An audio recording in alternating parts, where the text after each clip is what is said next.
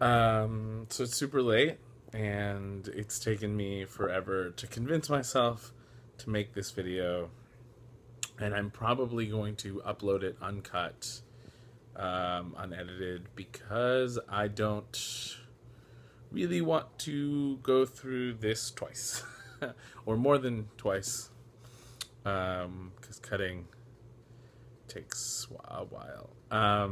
But I promised myself and I promised you guys that today I was going to let you know where I've been and why I've been sort of absent from keeping up with my vlog challenge and keeping up with my workouts and kind of off the grid. And part of it was that my parents were here and I was a little bit busy with the road trip and showing them around and sort of just being present with them.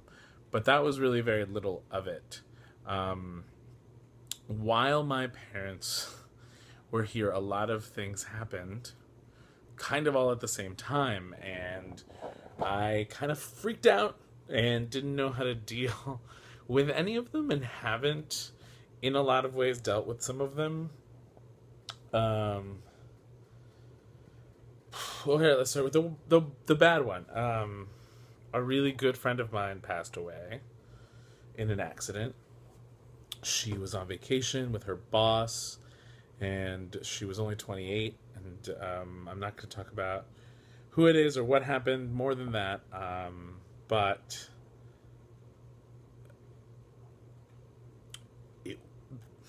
that has been really hard for me. Every time I think about it, I just can't completely understand it or deal with it, and it makes me very angry and very upset and very sad.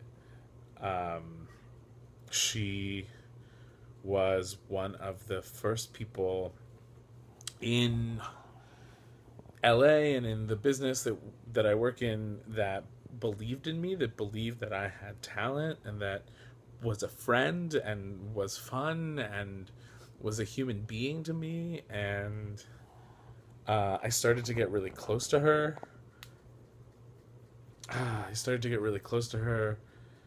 Last year, and over the course of a while, and we started working on stuff together, and then she got really busy and I didn't talk to her for a really long time, and I was actually just thinking about reaching back out,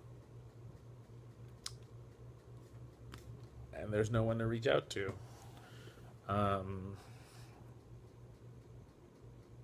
So that made it really difficult for me to talk about anything, because I really wanted to talk about it with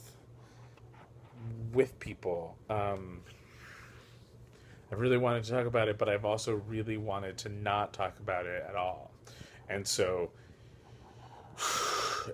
since I want to talk about it, but I don't want to talk about it, it puts me in a position where I don't want to talk about anything. And it made it really hard for me to make any sort of vlog about any other topic. And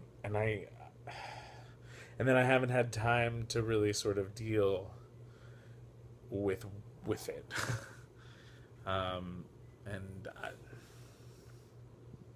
So yeah, that happened, and I had to keep face for my parents, and I had to stay on this sort of road trip vacation, and I had to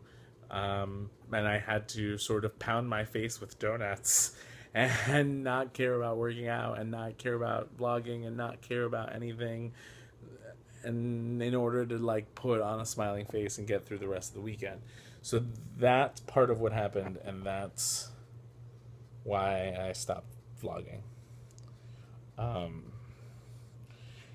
And if all of that wasn't sort of emotional shit to deal with enough, I also got a really exciting opportunity to do something new on the same day, which would be great if it wasn't for the fact that it would mean that I would need to stop, or not completely stop probably, but pull back my involvement and my participation in Taste It and in Cinefix. And that's I've put in 2.5 years of really hard work into growing those channels and dedicating myself to the people and the communities on those channels, and to the shows that I write and I produce, and to the people there, and to the rest of my team. And